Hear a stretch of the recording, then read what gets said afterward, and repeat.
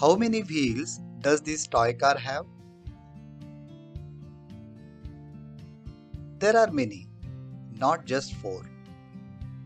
These wheels have teeth on the outside, also known as gear. Most of the machines around us use gears to perform the intended work. Let us understand more about gears. I will pin this wheel. It rotates freely around the pin. This motion can be transferred to another wheel if they are in close contact with each other.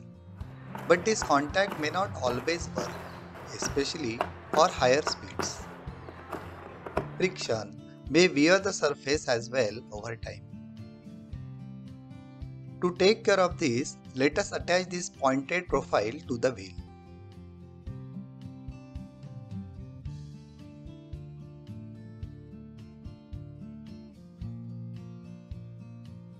Now, the motion of one wheel can be easily transferred at all speeds.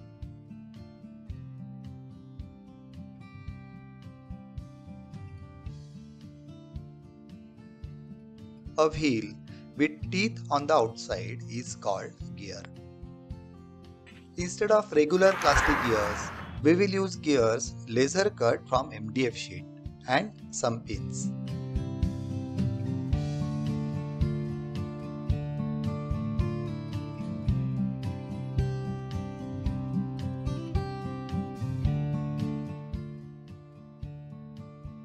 Normally, gears are driven by a motor, but for now, we will rotate it by hand. Let us take this gear and pin it in the center. With little force, I can rotate it.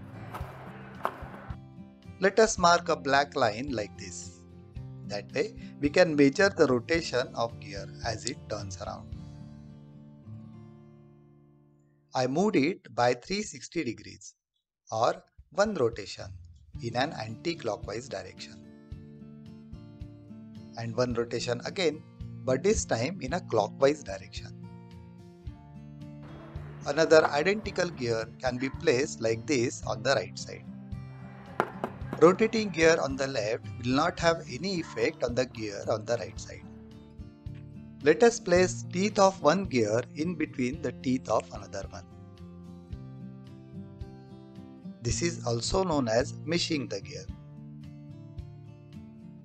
We will call the gear on the left as A, while gear on the right as B. Let us also place push pins next to the markings. That way we can count the number of rotations. One rotation of A also results in one rotation of B, but with one change. B rotates in the opposite direction. This is true even if A is rotated multiple times, slower or faster. The gear A is called driver gear, while the gear B is called driven gear. Same thing happens when I rotate B as well. A rotates the same number of turns but in opposite direction. How about introducing another identical gear in between? Can you predict how B will move this time? Gear B now turns in the same direction as that of A. The number of rotations, however, remains unchanged.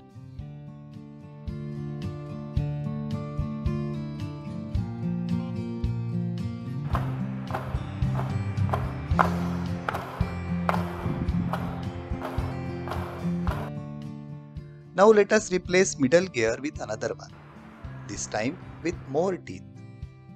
How will gear B react? Direction as well as number of rotation for B do not change.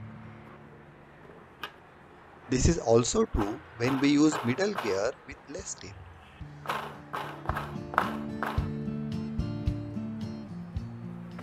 Middle gear is also known as idler gear, a gear placed between a driving and a driven gear to transfer motion without change of direction. Idler gear can be placed anywhere as long as it is meshed properly. How about introducing one more in between A and B?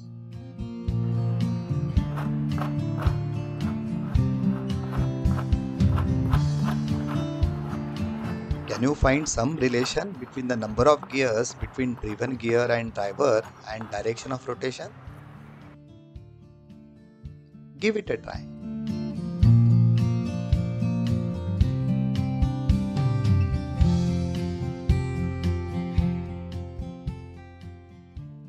Now let us look at gears of different teeth.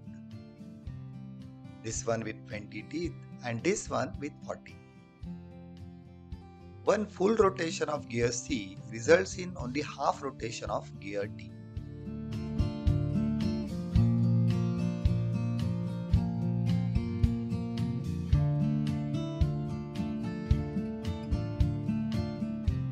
Tried another way, one full rotation of gear D results in two rotations of gear C.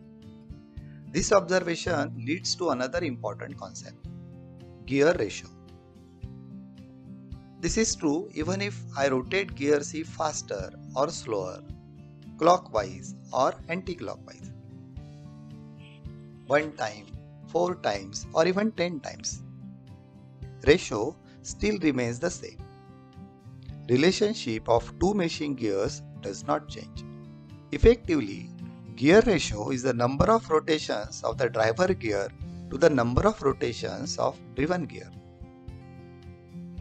We use the word ratio to describe this constant relationship between these two values.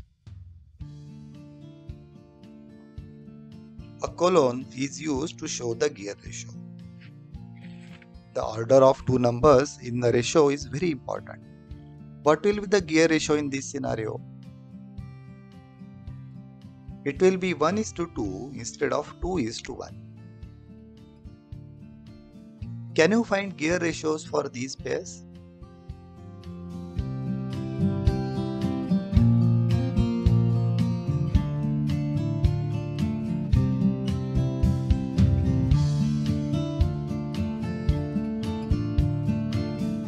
Is there a relationship between the gear ratio and the ratio between teeth?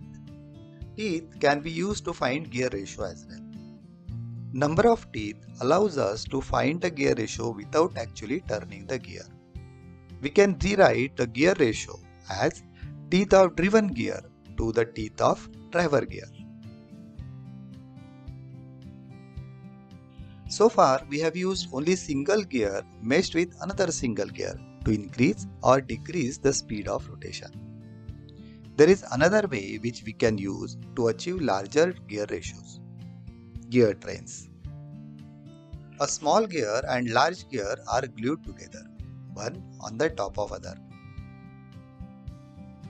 Gear trains often consist of multiple compound gears connected with each other. In this scenario, one full rotation of large gear on the left side results in 8 rotations of gear on the right side. Other way, 8 rotations of gear on the right side results in 1 rotation of gear on the left side.